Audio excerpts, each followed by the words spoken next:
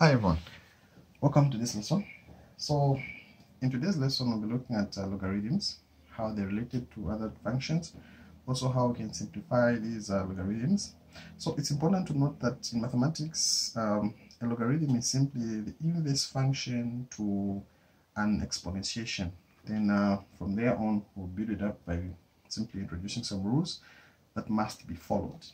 Okay, so what you see at the moment is an expression of a log. So a logarithm has mainly three parts. We have whatever variable or coefficient, or rather just a variable that you can have down there, so as a base. Then up there you can have the argument, which is the log. Then on the other side there we have the exponent. So to read this expression, it is actually read as log x in base a is equals to y, meaning that log argument in the base is equals to the exponent. So what I'm going to do is I'm going to show you the relationship between these two. First of all, we have the logarithm, then we also have the natural logarithm. So the logarithm, if you check on your calculator, you see that it's just written as log, while the natural logarithm is written as a ln, or the lean function. So this is known as the natural log, this is known as just a log. So one thing you should know, which is very important, is that first of all, we say that this is a base, this is an argument, this is an exponent. Same thing with the natural log, this is a base, this is an argument, this is an exponent. If a logarithm does not have a base, just know that it is always in base 10. It's automatically in base 10. While when a natural log does not have a base, just know that it's automatically in base e, the exponent. Okay, so now let's look at some rules that will guide us in this topic. Okay, so here are the rules. We're going to go through these 7 basic rules for logarithms, though some other context of books can have many other rules, but these are the main ones that will guide us through the whole topic of logarithms. So we have 1 to 7, so we'll break it down one by one so that at least we have a better understanding. So let's begin. Let's start with rule number 1, which is known as the law of equivalence. According to the law of equivalence, if you have a logarithmic expression, log x in base a is equals to y, this can change to a to the power y is equals to x, because what is actually happening here is that if you see this a, we know this a is a base. Then if you take it into exponent form, we know that this here is the base to the power y. Y is an exponent here. Even on the log expression, y is also an exponent. So to convert from logarithmic form to exponential form, we simply say base to the power exponent is equals to argument. Base to the power exponent is equals to argument. Same thing here. Since this is a lean function or a natural log, we know it's in base e. So e to the power y is equals to x. E to the power y is equals to x. So let's quickly take some examples. So let's try to change to exponential form. So the base here, we know that it's 10 since you don't have a base, and it's automatically in base 10. So this is equivalent to 10 to the power a is equal to 2, like that. Base to the power exponent is equals to argument. Same thing here. This is equivalent to base to the power exponent is equals to argument. So that's how we apply equivalence. Let's go to the next one, the law of a product. Okay, so the law of a product takes place on mainly 2 conditions. Condition number 1, very important, the bases must be the same. Secondly, the 2 log expressions must be adding. So if the bases are the same, the 2 logs are adding, what do? We simply multiply the arguments.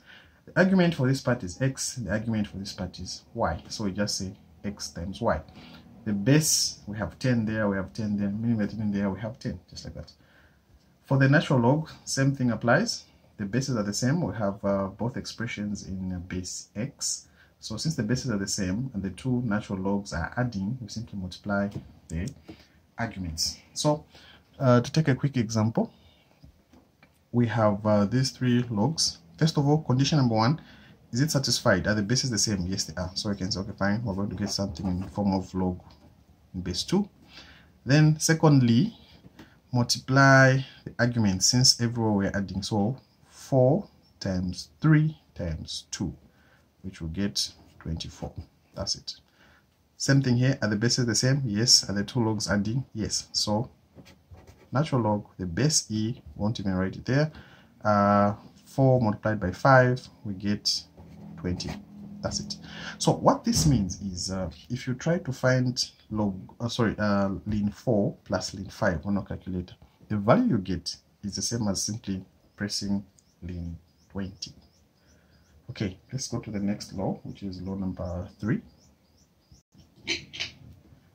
So law number 3 is known as the law of a quotient. Product is when you have two numbers multiplying. Quotient is when you have two numbers dividing. So it also works on two conditions. Condition number one is that the bases must be the same. In this case, they're both in base 10. Secondly, the two logs must be subtracting. Hence, we simply divide the arguments. That's why we have x over y. Same thing with the natural log as well. The bases are the same. They're both in base 4. Then simply divide the arguments. Now, dividing two arguments does not mean that it's the same as saying log x over log y. These are two complete different statements. It's a common mistake that is usually made.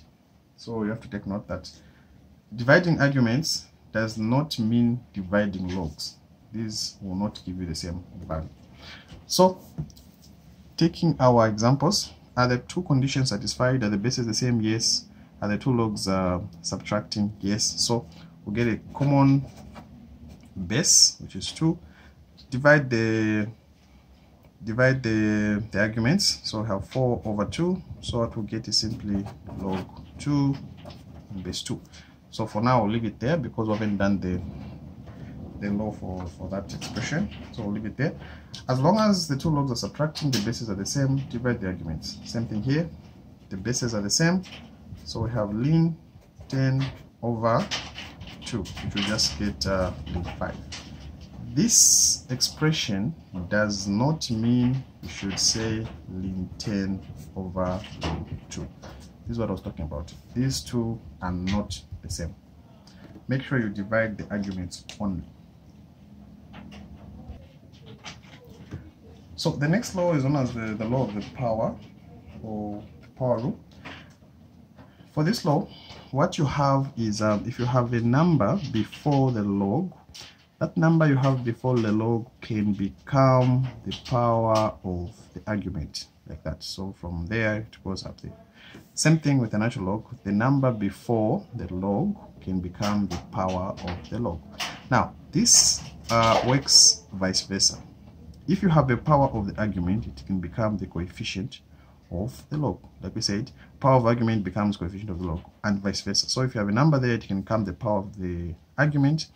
Also, the power of the argument can become the coefficient of the whole log expression. So taking our 3 examples, what we mean is this power of the argument can become the coefficient. So that we have x log 3 in base 2, like that. This one here, we can say the power, or the coefficient can become the power. So which is ln y in base x is equals to, it has a power 8, like that. So it just depends on what scenario is supposed to be used. It can either become a coefficient or it can become the power of the argument, depending on how the question drives. Let's look at the next law, which is the log of 1. Okay, so the log of 1, for this one is pretty straightforward. As long as the argument is 1, everything, the whole expression will just give us 0. As long as the argument is 1, everything is 0. As long as the argument is 1, everything is 0. Even if you bring this there, everything will still be 0. Now, I'll show you why it gives 0 very quickly. Let's bring in the idea of equivalence, law number 1. So we're saying log maybe in base 4 argument 1 is equals to 0. So why does this give us 0? Simply because to change this into exponential form by using law number 1, which is equivalence, we're going to say base to the power exponent, which is 4 to the power 0, is equals to 1. And we know that any number raised to the power 0 is equals to 1. So this shows that this expression is mathematically correct. So as long as the argument is 1, regardless of the base, as long as the argument is 1, everything will just give us a 0. The next law is the log of a base. So the log of a base changes. For this one, as long as the base and the argument are the same, the expression will give us 1. As long as, remember, there's a base 10 there. For this one, there's a base e there. So as long as they're the same, it will give us 1. As long as we have base 2, argument 2, the answer will be 1. So that's like we're saying. As long as the argument and the base are the same, everything equals 1. Okay, so for the last rule that I'm going to show you is known as the change of base. The change of base is when you are finding an expression, then you have to change the base in order to apply certain rules. Because remember, if you look at some rules like number 2 and 3, which is the product and the quotient, they require you to have the same base. So the question is, what if we don't have the same base? What do? We apply rule number 7, which is the change of base. How do you change the base? That's the question. So if we have a base x like this, and we want to change it maybe to base 10, what do? We get the base 10, log in base 10, log in base 10. The argument of what we want to change becomes the argument of the numerator, while the base becomes the argument of the denominator with the same base that you want, which is base 10. Same thing here. We have an expression in base x and want to change it to base 3, for example. What do? We simply say natural log base 3, natural log base 3. This argument becomes the argument there. This base becomes the argument there. Hence, we have changed the base to base 3. As simple as that. So quickly, just to go through these examples.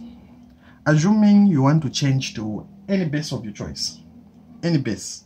But of course, you won't have to think of any base when you are solving an equation. What will guide you is how the question looks like. We'll look at that when we start looking at some examples. So, assuming I want my answer in base, let me see, base 5. So to change this to base 5, what I'm going to have will be log in base 5 divided by log in base 5. The argument becomes the argument of the numerator. The base becomes the argument of the denominator. So I've changed everything to base 5. We have this expression here, which is log 8 in base 10. So I can change this to any base. Let me choose base m later. So let me just write it here. Log 8 in base 10 can be written as, I want base m, so I'll say log in base m. The argument becomes the argument on the numerator, log in base m. The base becomes the argument of the denominator, like that. So as easy as that. So for this one, I want to choose another base. Maybe I'll go for base 10. I want to change this to base 10. So to change that to base 10, we know it's already in base e, not 10, because it's a natural log. So it's in base e. So I'm going to say ln in base 10 of 4 over ln in base 10 of e. The argument becomes the argument of the numerator. The base becomes the argument of the denominator. So that's how we change the base. So far I've just introduced the simple basic rules of logarithms. So now we're going to see how we can simplify, expand, evaluate, solve equations for logarithms. And we'll do that in the next video, so make sure to catch it. Thank you very much.